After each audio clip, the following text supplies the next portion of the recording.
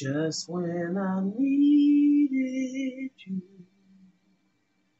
you put your arms around my world. You said you would, said you could. I never dreamed you would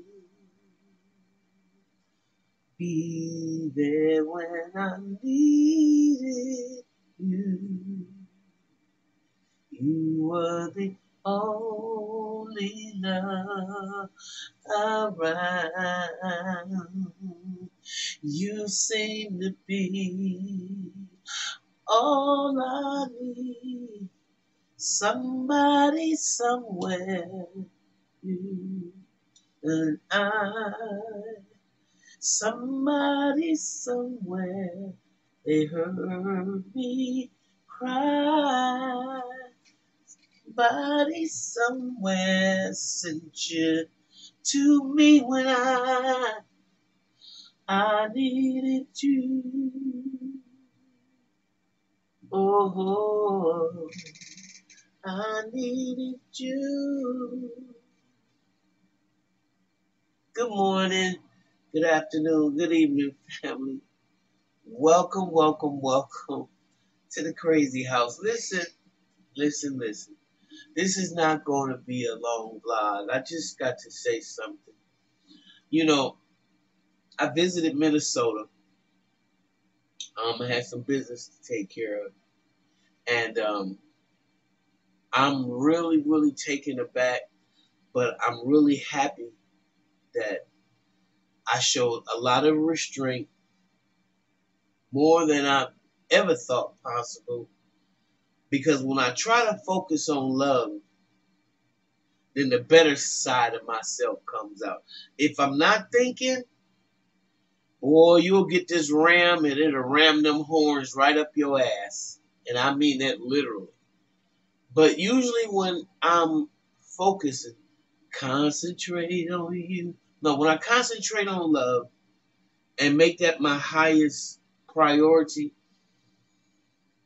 I come out of the situation a little better. Okay? And this is what I've observed after all this time of living about myself. So to all, in all I know thyself, okay? So I was in this restaurant in the Mall of America. Where is that at? In Bloomington or something? I don't know where it's at, but I wanted to go. And there was this restaurant that I like. I can't even think of the name of it right now. Bistro. I don't know what the name of it is. But I experienced something that I haven't experienced in such a long time that I didn't know how to respond. So I kept my composure and I allowed my inner self, my intellect, go to work.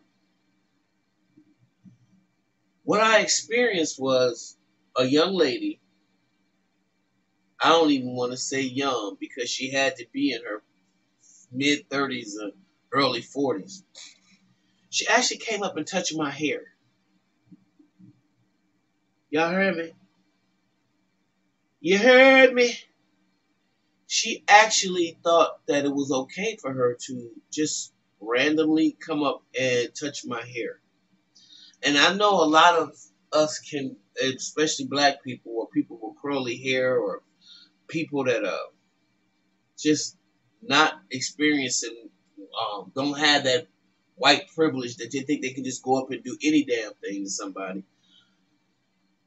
I put her in her place so fast that her face turned so red from the neck up, you would have thought that it was an apple.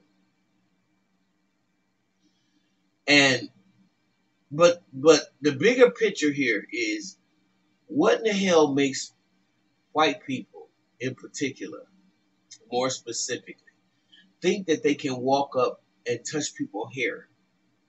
What make you think, and I have my own reasons of what I think. I think it's because you think that you above me and I'm below you, and you get to pet me like you do a damn dog. Because back in the day, Of course, they had petting zoo. This is one of the reasons why they want to take history, especially black history, which is American history, out of the classrooms and burn the books because they have a history that they can't face. Okay? So since they can't face it, they'll never heal. And they remain addicted to their madness, to their fake sense of superiority, all that shit. All of it. So what would make a person think that they have a right to in this day and age? Now I can see you did it when you really thought that we were your property. Obviously you still believe that. Because I can't believe in the year 2023 that you would still feel it's okay that you can rub somebody's head or touch somebody's hair. And how many of y'all experience that? Have you ever experienced somebody walking up to you that you don't even know, don't know from Adam's Tomcat? And don't ask, don't say nothing, just put their hands in your hair. And so you become a reactionary. I want to just leave this words with white folk, like I said, in particular, more specifically. Please do not go up to any black person or person of color or even any human being for that matter, in my opinion, and touch their hair without their permission. You do not own the rights to their bodies. Their bodies is not free for you to analyze and dissect, and neither is their hair. You need to ask for permission if you really feel that compelled to touch somebody's head. You need to ask. You need to ask. Because you don't, you're going to get broke off. And that's really much the size of it. I came from a good, mature angle. But there's some of us that are not that mature and don't even give a damn. Okay? Because they've had it with y'all superiority attitude and your